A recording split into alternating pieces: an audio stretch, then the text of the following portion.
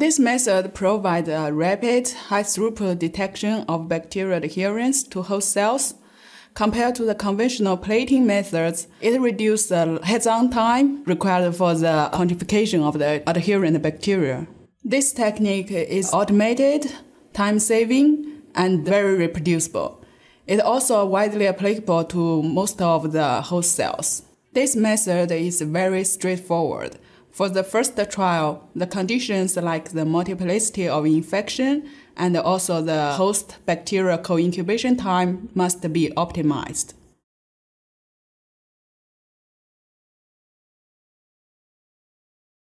First, harvest the bacterial cultures at an exponential phase by centrifugation at 13,000 times G for 2 minutes at room temperature. After washing the cells pellet with 1 milliliter PBS, resuspend the bacterial pellet in 1 milliliter PBS.